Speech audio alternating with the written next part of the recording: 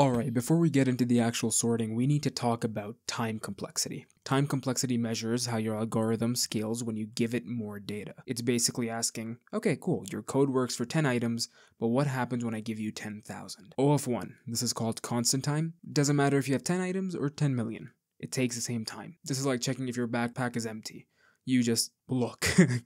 That's it, S tier. Then you have O of n, linear time. You double the input, the time doubles.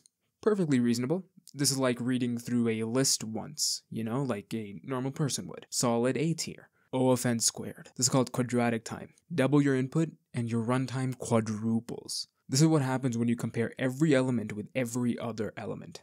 For small inputs, fine, whatever. For large inputs, your computer starts questioning its life choices. This is a C tier at best. Now we get to the sweet spot for these sorting algorithms, okay? O of n log n. This is where smart algorithms live. It's faster than quadratic, but not as unrealistic as constant or linear for sorting. It's the, nerdy try-hard school kid of time complexity. Easy A tier. So that's the framework. Now let's see how these actually play out with real sorting algorithms, because spoiler alert, some of these are going to be in that C tier.